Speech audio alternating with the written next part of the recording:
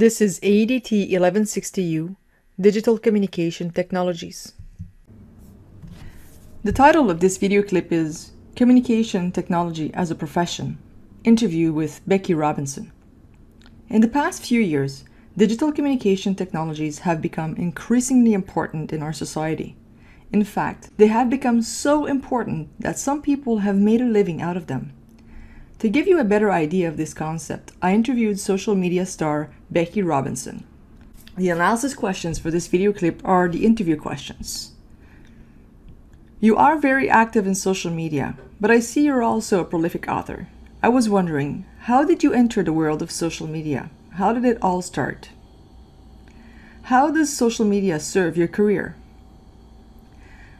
I see from your website, weavinginfluence.com, that you offer several services to authors and thought leaders. How do you help others through social media?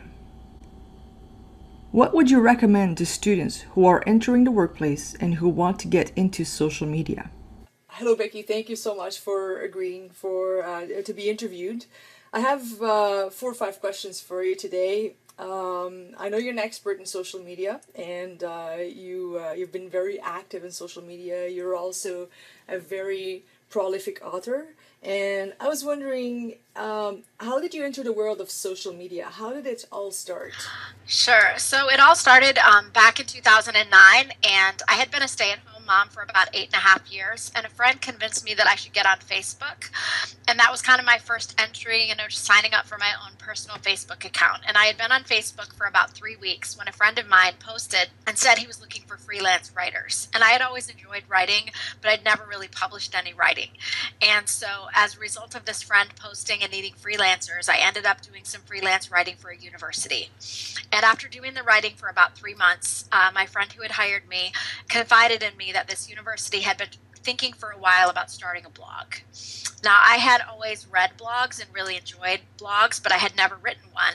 And he kind of took a chance on me, and so I submitted a project proposal to create this leadership blog for the university. And when I met with the marketing director to talk about the blog, one of the things she said was, hey, have you ever considered using Twitter? And this is when Twitter was still somewhat new back in 2009. I think it started in 2007, but it wasn't very widely used the way it is today. And so I said, well, I'd be willing to try it. And then, so after doing the blog for a while and doing the Twitter for the blog, the folks at the university asked me if I would also consider doing Facebook for all their university accounts. And so it was really a matter of just learning while I did it, and just kind of experimenting and kind of finding my way. And so, I kind of started out with this perspective of, well, I like writing, I'll be a writer. And then as a result, just learned all sorts of things about social media and quickly found how wonderful it was to make some amazing connections through social media. And then, somehow from that first entry into Facebook, was able to turn social media into my career. Okay, so if I understand well, you were not a writer before your entry into social media. That is correct. I mean, I always kind of viewed myself as a writer. I liked writing, but no, I wasn't working as a writer. So entering social media and writing as a career came at the same time. And I basically have done a lot of writing in service of my social media career in terms of creating content and resources that will help others learn about social media. Okay, that's very interesting, because a lot of people thought that social media was basically the end of writing because people write so fast, and a lot of people are thinking that the traditional role of the writer is to sit at home and write multiple versions of a book and wait for years before the book gets published. And on the contrary, for you, social media was a kickstarter into your career as a writer. Absolutely, that's true. Okay.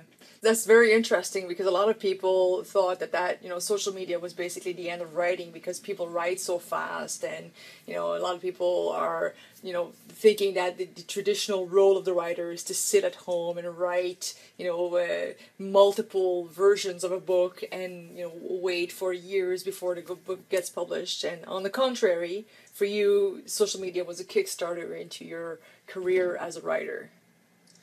Absolutely, that's true. That's interesting. So I guess that answers my second question: how does social media serve your career? I guess it's your it's your pen and paper. When I think about how social media has kind of helped me in building and growing my business, all the connections that I've found have come through social media. So when I look at all the clients that I've received, they've all come as a result of either someone I've met through social media or a referral of someone who met me through social media, where those connections kind of feed from one another. I'll give you an example. After I did the work for the university, I went to work as a social media marketing director for a leadership consultant. And one of my first projects in working with him was to help him launch a book. And that was back in February of 2010. And so through that process, I met this woman. Her name is Jessie Lynn Stoner. And Jessie has referred more business to me than anyone else. And I met her on LinkedIn. And we've met in person. And I've never worked for her, but my online connection to her through LinkedIn made it possible so that she had a certain opinion of me and the work that I do, and then referred me to lots of other clients along the way. That's not a question that I had prepared, but now that you were saying it, I was wondering what basically directs your profile on LinkedIn. I haven't connected with you on LinkedIn, and I'll do that as soon as we finish the interview, if you don't mind. But what basically guides your profile? How do you inform people about what's happening with you? How do you get credibility on LinkedIn? What would you suggest to people? I mean, in a nutshell. Sure. Well, so the first and most important suggestion I have for LinkedIn, and it's actually the advice that I would give on any other social media channel as well, is you need to connect to as many people as possible. So you don't necessarily need to connect to people you don't know, but you want to think back into your personal history of anyone you've ever worked with, anyone you've ever done business with, old friends, classmates, and you want to build as many connections on LinkedIn and on other social media sites as you can, because you never know when the person is going to be the right connection for you. So in the case of my Facebook story and how my entry into freelance writing came through a Facebook friend, he wasn't anyone I particularly knew very well. He was a friend from junior high. He was what I would call a weak connection. And I think sometimes we think that all of our best leads for our career or all our best job opportunities are going to come through someone we know really well. And the truth is, quite often, the person who's going to be the right audience for our content or our ask is maybe someone that we don't even know that well. And the only way we're going to know that is to stay connected to them and share contact with them or content with them. And then hopefully over time, there can be opportunities that arise. So if you ever look at your LinkedIn profile, you'll notice that LinkedIn will tell you how many people your connections connect you to. So for example, I have 896 connections on LinkedIn, which connect me to over 16 million people. And so the larger your network, the larger the potential that you can have in terms of growing your career and finding opportunities. So the first thing is to connect to as many people as possible. The second thing is to make sure that your profile is complete. So, follow the instructions that LinkedIn gives you to have a very complete and well-rounded profile. And then also think strategically about the words in your profile. So what I would say to anyone who was asking is figure out what are the words that people will search for and find you. And so you need to hone in on those keywords. And so in my case, those keywords are, say, book marketing, book publicity, book promotion. And then you want to take those keywords and you want, just like you would on a website in terms of search engine optimization, you would put those words on your website so that your website is rich with those terms. You want to make sure your LinkedIn profile is rich with those terms that you want people to use to find you. And so not in like a stupid way where you put your words every other sentence, but in a natural way. So as you describe your past work experience, as you describe your education, you want to weave those words into your profile so that when people are looking for what you do, they're going to find you first. Okay, well that's very good advice. So if I jump up to the next questions because you started talking about it, I saw your website, weavinginfluence.com, which I thought was very original, and honestly, what I can see is obviously you're trying to find several little bits of threads and trying to tie them together. That's the metaphor that I saw from your website, and you can basically tell me if my reading of your website was right. But I see that you're offering several services to authors and thought leaders and other people who want to get active in social media. How do you help others with social media or through social media? there are, obviously a variety of ways that we help people, but I think for the most part, what I try to do in the work that I do with people is to share what I know and what I've learned in a way that can make a difference for them. So I think right now, people who aren't active in social media are looking for, well, how do I do this? How can I connect with others online? How can I share my content? How can I get my voice out there? How can I get my book to be heard? And so based on kind of what I've learned through trial and error and experimentation, my goal is to help people understand the best practices and implement them. And then I guess in a secondary way, my team actually comes alongside authors and thought leaders, and we actually we do it for people as well. So, a lot of authors or busy business people just don't have the time to use social media to market themselves. And so we support that effort. We come up with a strategic plan and tactics and goals, and then my team actually implements those plans on behalf of people. But what I mean by a thought leader is anybody who wants to be known for their content online. So, quite often, people have ideas that they want to add to the marketplace. They want to help their ideas be heard, and they want to add value with the content that they're creating, either on their blogs or in their books. And so the kind of what I've said before is if you want to be a thought leader online, you have to share your thoughts online. And so we help people learn how to package their content and thoughts in a way that they'll reach more people and get people to interact and engage with their content. So there is science behind it. I think there is. I think, we have a series of best practices that we implement. But I think for the most part, honestly, it's quite simple, and it has to do with showing up and sharing what you know and building connections with others.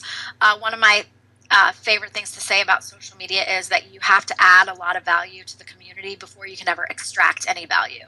And so the value that we can add is in the things that we know and the thoughts that we share. And quite often you have to give a lot of that away for free before you can ever actually extract value and ask someone to pay you for what you know. Great, that's a very nice explanation. And I guess my final question would be, what would you recommend to students who are entering the workplace and who want to get into social media? You did give a lot of tips there, but I was wondering if you had any other things to add. So I would definitely recommend that if students want to use social media as a career, that they start by jumping in and building their own brand online. So I highly recommend that people blog, that people have profiles on all the various social media platforms, and that they seek to build relationships with as many people as possible and to share their unique and differentiating value. So whatever interest they have, that they take the time to write about it. And writing might be hard or not come easily, but just practice. The more you do it, the easier it gets. And I think really honestly the best way to learn social media is to be in the space and experiment and just be out there. Right. So like Nike says, just do it. Absolutely. I think that students need to realize that whatever they share online becomes part of their brand. And so I think quite often, if people have been using social media with this mindset, like this is just a fun place where I connect with the people I know and my friends, that the way you approach the channels might be different than if you're actually thinking about it as, everything I share is contributing to the brand image that people are going to have of me. And so I would say, try to get away from this idea that social media, or Facebook especially, is just like a fun place to hang out, and be careful of what you share. Be thoughtful and be strategic and intentional about what you share, because that whatever you write on the internet is there in permanent ink. Even if you try to delete it, it all comes back to haunt you. So especially if students are young and have just kind of used social media as a platform for playing, you want to think about it in a different way. Right. Thank you so much for sharing your wisdom with us and your generosity. My pleasure. The synthesis questions for this video clip are as follows. Vicky and Becky have known each other for a long time. What are the similarities between the two? Go on Becky's website and try to identify what metaphor she is trying to paint for us. There are 4 websites: weavinginfluence.com, 12minutemedia.com, teambuzzbuilder.com, and teamfaithbuilder.com. And finally, what is the essence of Becky Robinson's message to you?